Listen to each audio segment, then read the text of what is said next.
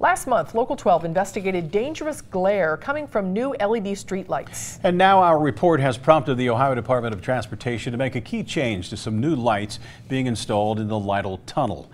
Local 12's investigative reporter Duane Pohlman shows us what's being changed in the fallout from his investigation.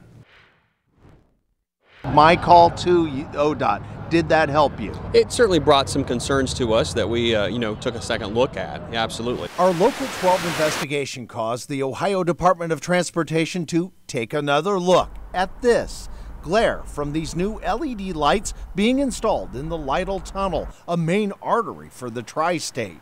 In a report, the American Medical Association wrote, the new LED streetlights cause disability glare and impairment, the report says, that causes a veil of illuminance, which leads to worse vision than if the light never existed at all.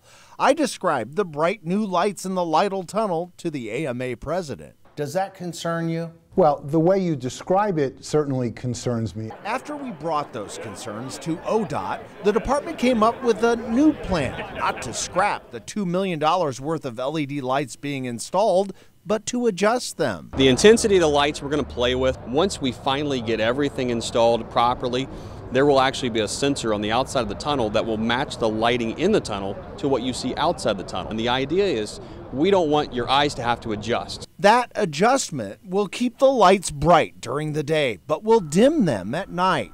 A change triggered by a Local 12 investigation that, according to ODOT, will clearly make driving through the tunnel better and safer.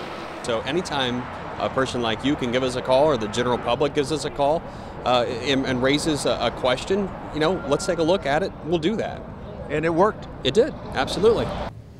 So it's good news, but the sensors are not in place yet. So for now, all those lights being installed will remain bright all the time. But when the sensors are installed, we're told that'll happen sometime next year.